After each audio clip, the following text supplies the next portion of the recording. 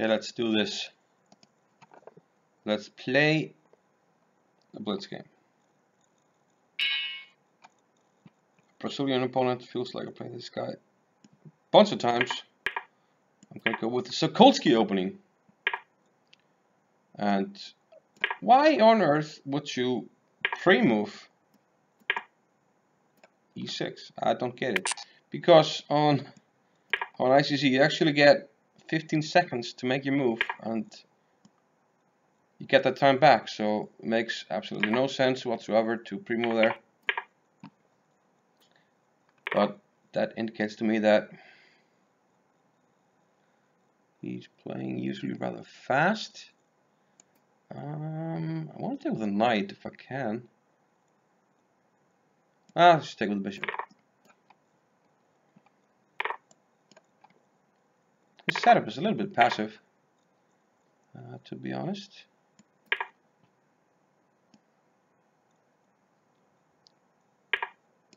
Bishop d7, that allows me to try to go for tricks, which he doesn't fall for just yet, but we're not done. Queen c3, which is better, queen c3 or, it shouldn't matter. Shouldn't matter. Queen c3, e5, h4. Looks more compact on b2 for some reason. Let's go h4.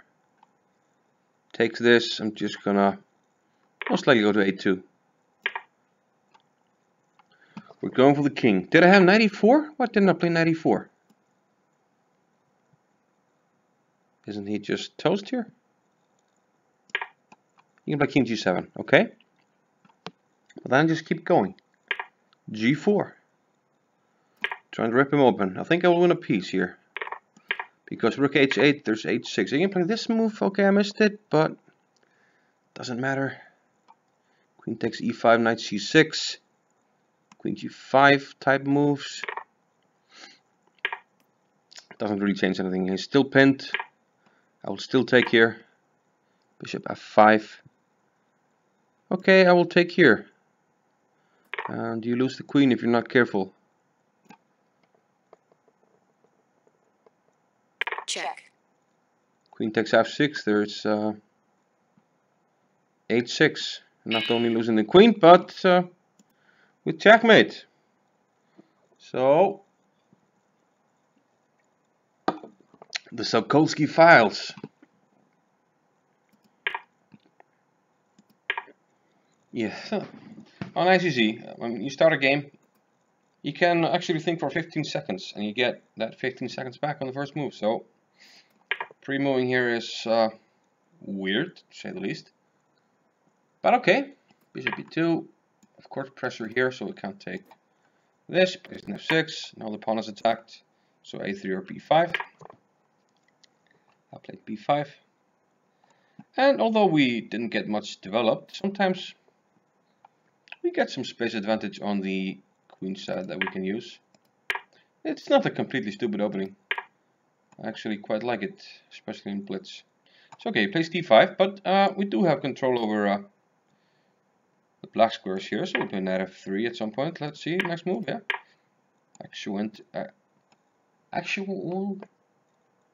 I had a word in mind. Accentuating the control. Is that a word? I think so. The control over e5. Okay, now c4. And already I have this trick in mind.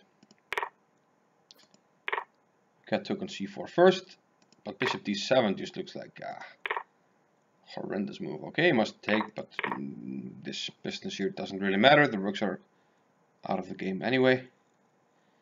And bishop d7 just looks horrible. You want your knight at some point at least on d7. Maybe I play knight d7, maybe b6, bishop e7, but here, you c6, you're just setting yourself up for failure here with bishop d7. So knight g5 suggests itself. And the trick here is h6. I capture on f6. There's mate here on h7. You don't have time to do anything. This is still mate. Checkmate. Checkmate. And if you take this, you lose the queen. So what can you do? So that's why I went G6. And here I should have gone immediately. What did I play? H4. No, I went Queen B2. Yeah. Good move. Queen B2. Bishop E7. And here I should have gone Knight E4. Come on. Knight E4 here. We got this pin. This guy can't move. If he takes, there's mate on G7. Checkmate. If he covers G7 somehow, there's mate on H8. Checkmate. Yeah, checkmate, apparently. I think we could play this. Maybe he can defend here. Threatening G5 now. He can't really do anything. Okay, he might take here and try E5.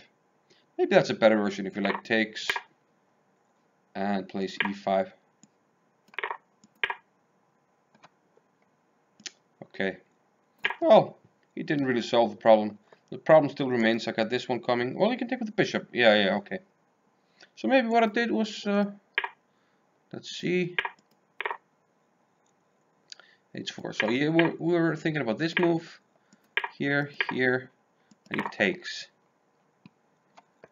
Then maybe I just play G5. He takes my piece, and I'll take here. We can't really take because knight takes. We got a deadly discovery. Yeah, must be winning. And if king somewhere, I take. He's gonna get mated somehow, some way. So after G4, maybe H6. Oh, yeah, not taking B5, but play H6. I play H4. And now to stop G5, you can't really do anything except maybe G5 yourself, but this just looks horrible. I can take here, I can even play Rook H5 and then take here. I can even, yeah, similar to, well, no, it's not completely the same. I thought I could take and Rook H7 at the end, but okay, there are many ways for white to get a winning position here. Maybe just this is the simplest way. Threatening mate on the next move. That looks fairly good.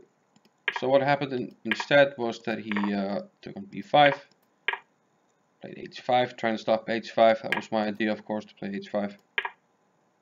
But it's just too much. This pin will decide, and yeah, I could have done it earlier, but okay. Finally I realized, and I mean, if you take, Rook takes. It's also this idea in some cases. He tried to block me with E5, but unfortunately for him, I have this. And of course, if queen takes, there's H6 check. You lose control over the queen. And what's even worse, you're more or less mated on the next move. This is the only defense, but it will be made on G8 or G7 next move. So yeah, a nice quick win for the Sokolsky. Thanks for watching. Bye bye.